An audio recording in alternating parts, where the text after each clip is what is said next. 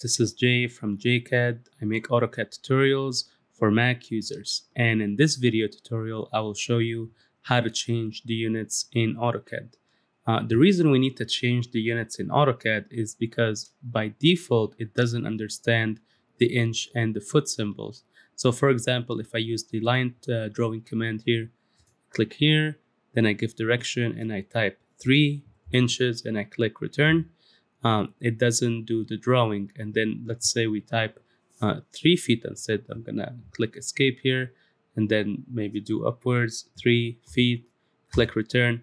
And also the same, it doesn't do the drawing, and we see the red border here around the dimension. So for that to work, what we need to do is to go to the units window and change the units to something else. So we will double click escape right now here, and then I will type U+N on the keyboard and then click return.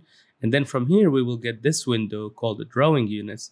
And what you want to do is basically change under length, type, switch it from decimal to architectural, and then click OK. And now when you do a line, let's do this again. I'm going to click here, give direction, and I'm going to type 3 inches, and I click return. Now it does draw the line with no problems. And then let's say we go upwards and I type 3 feet, or let's say 1 foot, and click return. And here we go, no problems.